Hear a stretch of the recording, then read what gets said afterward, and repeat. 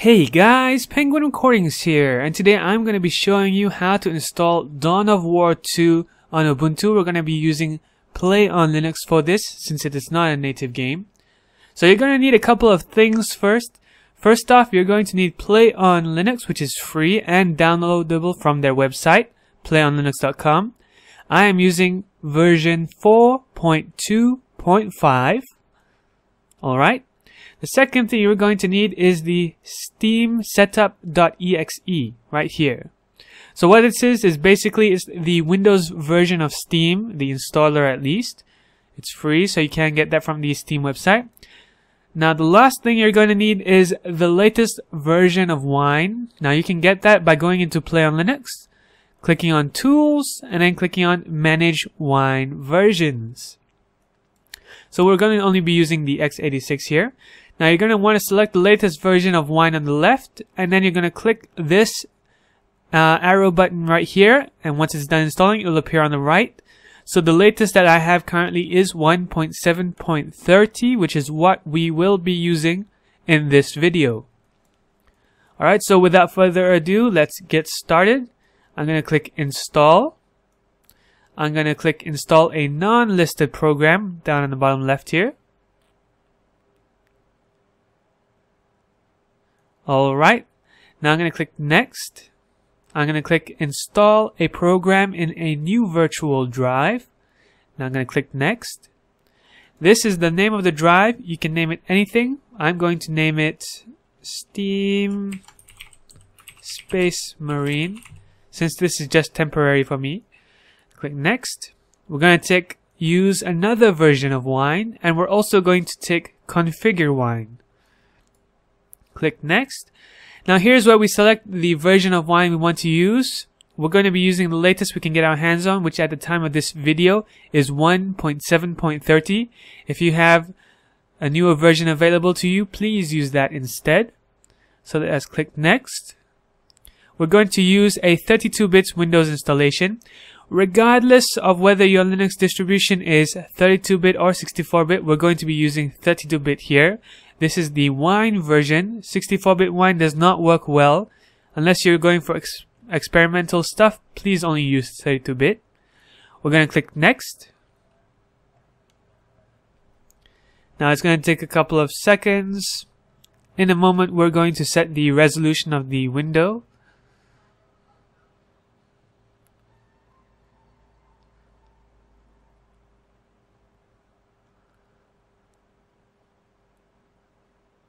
Alright, so we're going to leave it at Windows XP down here. Now we're going to go to the Graphics tab, and now we're going to tick Emulate a Virtual Desktop. Now you can set the resolution to anything you want. I'm going to be setting it to 1600 by 900. I'm going to click Apply, and I'm going to click OK. So here we're going to browse to the desktop because we're going to be installing Steam. So I'm going to click Browse, Desktop, and then I'm going to go for Steam setup.exe. I'm going to click Open. I'm going to click Next. So it starts up in the 1600 by 900 window that I previously set up. So now basically it's just next, the usual Windows installation here. Alright.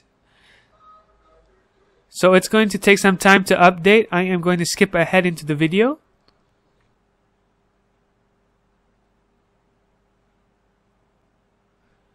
Alright, so we're about finished with the update. As you can see, there is no text anywhere. Not to worry, we will fix that in a moment.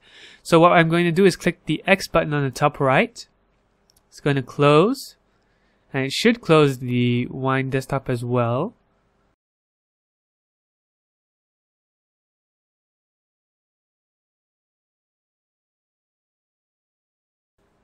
Okay, it's finally closed. It took a bit longer than it was supposed to, but it did shut down initially, finally.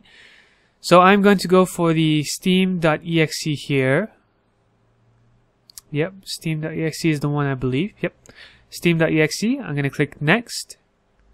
I'm going to name this Steam space dash Dawn of War 2. This is going to be the name of the shortcut. You can name this anything you want. I'm going to click next. Alright, we're done there, so I'm going to click cancel. Alright. What we're going to do is we're going to right click Steam Dawn of War 2 and we're going to click configure wine. Hold up, no, we're not going to do that. We're going to click configure up here. So by clicking configure up here, we get this new window right here. And in arguments, I'm going to pass it -no-d right. So what this does is it's going to allow us to have text again in Steam. Alright, so we're going to close this. And I'm going to run this once more. This time around, we should have text. So as you can see, we have text. I'm going to log into an existing account. Alright, I am going to hide this from the users. You're not going to be able to see this. If you can't type in, all you have to do is right click and then left click again and you'll be able to type again in the text bars. Alright, I'm going to click login. It should ask for a key, the Steam Guard key. Alright, I received the message. I'm going to click next. So this is pretty self-explanatory. You should know how to do this already if you have a Steam account. Go to your email and get the access code and then put it in. Alright, so I have the key put in. And now I'm going to untick this because I only want this to be temporary. Alright, I'm going to click next. Finish. And now I should have logged into Steam. Alright, so we're finally logged in, as you can see here. Now, if I'm not wrong, the current version of Wine does seem to have an issue with the Steam store. As you can see, it doesn't load here. However, you can still access your games. Just might not be possible to purchase. So, I have Dawn of War 2 here, but it's not currently installed. So what I'm going to do is I'm going to install it from the backup I have previously made. For the most of you, you're going to click install and then you're going to download it from the internet. But for me, I am going to restore from a previous backup that I made on the desktop. Let's go straight to the desktop so I can see it. Alright, going to desktop. Then go into Dawn of War 2. This is the folder. I'm going to select that. Now I'm going to click next. Now I'm going to let it restore itself. This could take some time, so I'm going to skip ahead into the video. Alright, so it's finished installing itself from the backup. I'm going to click play. I'm going to hide my product code and I'm going to click play again. Let's see if we can get it up and running without modifying Wine in any way first.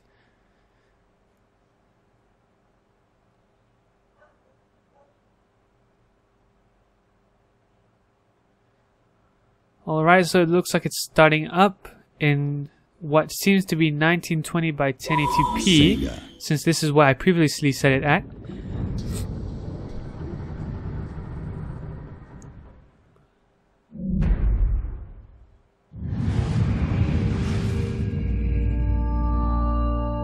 So far so good. It looks like it does work without any sort of modification to Wine whatsoever. So I'm going to skip ahead into the video to after this intro video. Just so you know, you can't skip the intro video, otherwise the game will crash, so just let it play it out. Alright, so I am in the main menu. As you can see, it's kind of bugging out in the background here, but I think I know an easy fix to that. So I'm going to go into options. I'm going to go into graphics. For now, I believe the quickest way is to disable anti-aliasing. Let's see if that works. I'm going to click off, accept. There's a possibility it might crash by doing so. So far, nope. It's just restarting itself. It does this in Windows as well, so that's normal.